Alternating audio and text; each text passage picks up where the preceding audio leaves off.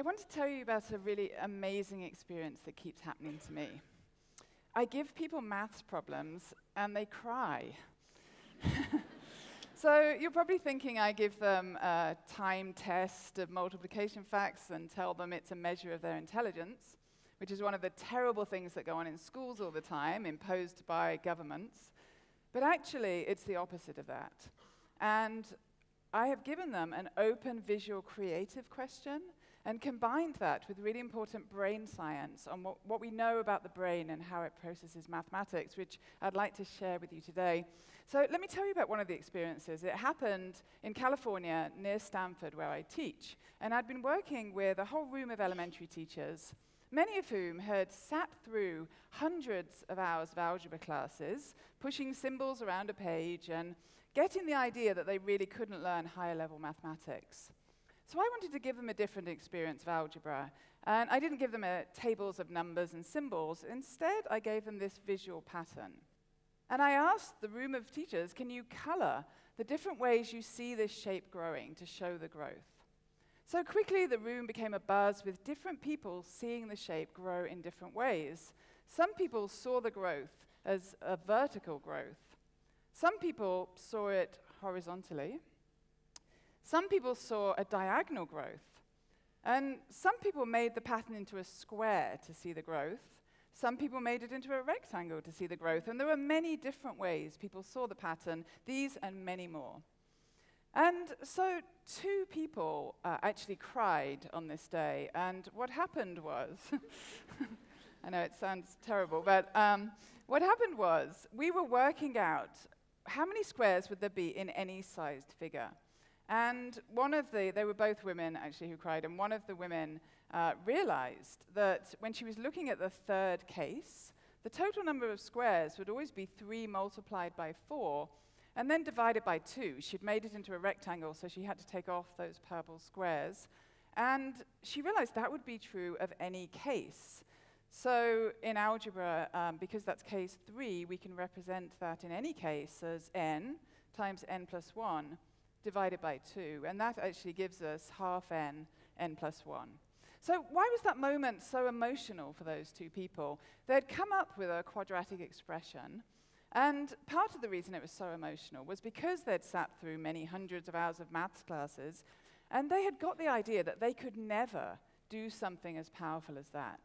And when you have an experience that helps you realize that you can do something that you'd never thought you could do, that is a powerful emotion, particularly when it's something as important as mathematical thinking. So 2 things had brought that about. One of which was I'd shared some important brain science with the teachers, and brain science that tells us that nobody is born with a maths brain, and nobody's born without one. At least the good news. And everybody's brains can grow and change to learn any level of school mathematics. The myth of this math person is a very damaging myth that holds kids back on a daily basis. And the second piece of brain science I'd shared with them is the very best times for brain growth is when you're struggling and making mistakes. That's when your brain is on fire with brain growth. So when some of the people in the room were working on finding a quadratic expression, it was kind of challenging, but they knew that their struggle meant not that they weren't a maths person. Many kids in classrooms will struggle and think, I'm not a maths person, and give up. But instead, they knew that that struggle meant that their brains were growing, and that was really powerful for them. And so why doesn't that happen more often? And why had they not, in all of those algebra classes, been able to come up with quadratic expressions in these ways? And that's partly because maths classes often look like this. Individual learners sitting with lots and lots of numbers and symbols, which causes responses like this. And what we should have in maths classrooms is situations like this. Ooh, this video is meant to play. No.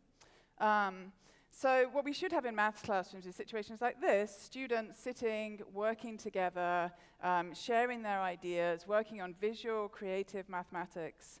And if we were watching this video, you would see that the students also in here were coming up with a quadratic expression that represents the number of colored squares on the cubes that they're looking at.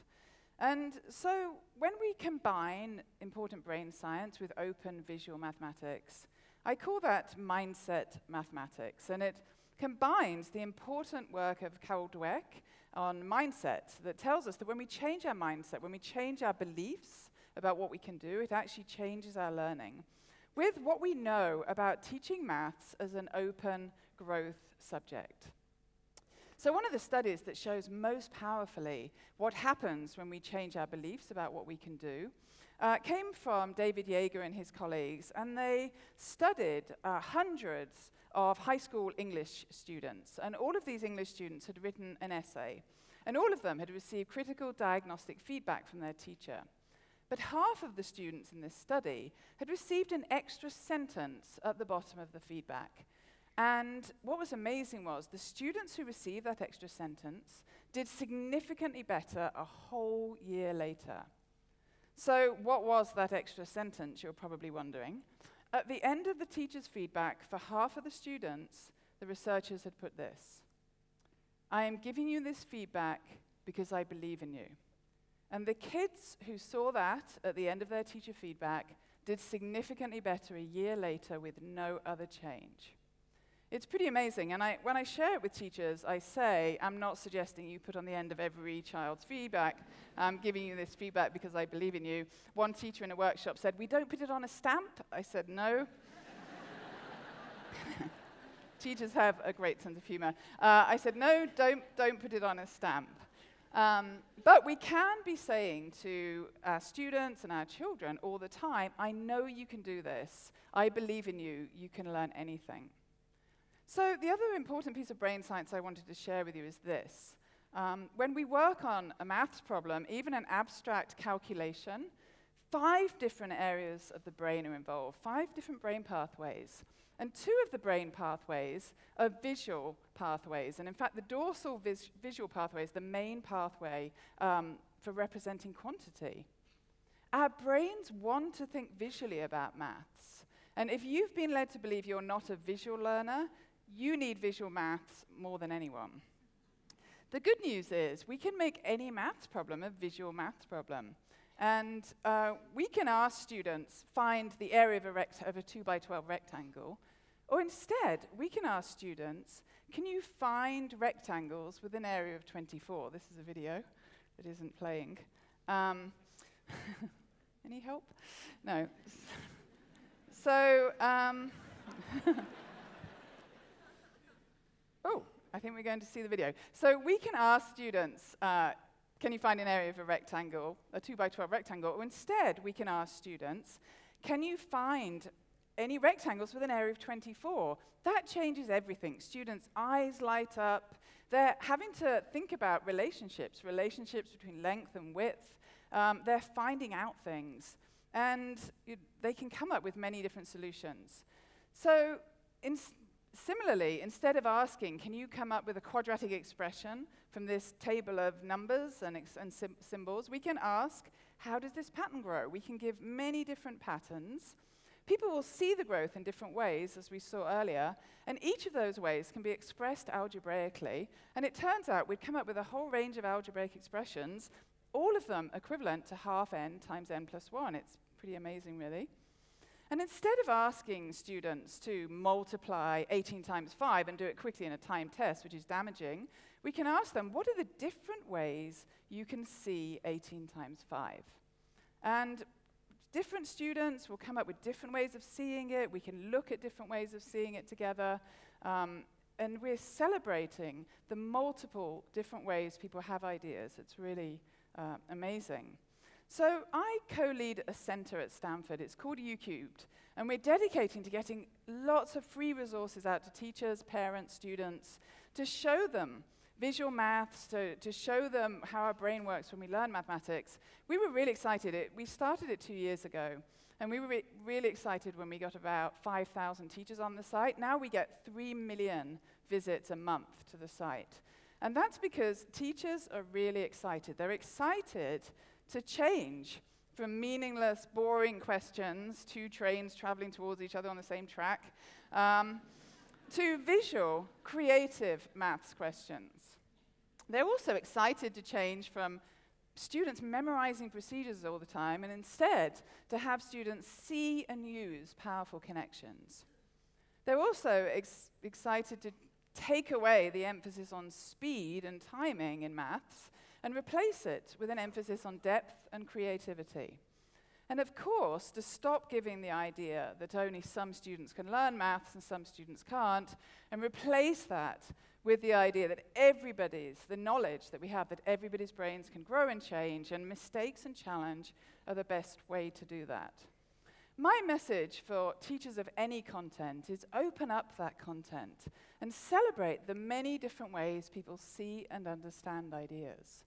It turns out it's really important to do that, and that's because learning is actually a process of identity. When we learn new things, as Etienne Wenger has said, we don't just learn facts and information, we change who we are as a person. And as we learn new knowledge, new ideas, we change what we believe, we change who we are. And unfortunately, most students are sitting in maths classrooms now thinking, I'm not a maths person and I can't learn this. And until we change that belief, we will always have widespread underachievement. It is really important to believe in your own potential. We even know that if you go into learning hard content, a challenging situation, and you think to yourself, I know I can learn this, but then you mess up or you make a mistake, your brain will react more positively than if you go into that situation thinking, I don't think I can do this. It is really important that we have self-belief. Our future selves are within all of us to create. It's really the world that tries to convince us we're not good enough. And the ancient philosopher Lao Tzu said something really important, I think. He said this. He said, when I let go of what I am, I become what I might be. So my last message for you is become who you might be. Help others to become who they might be.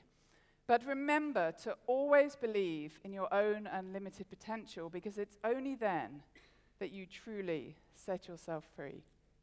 Thank you.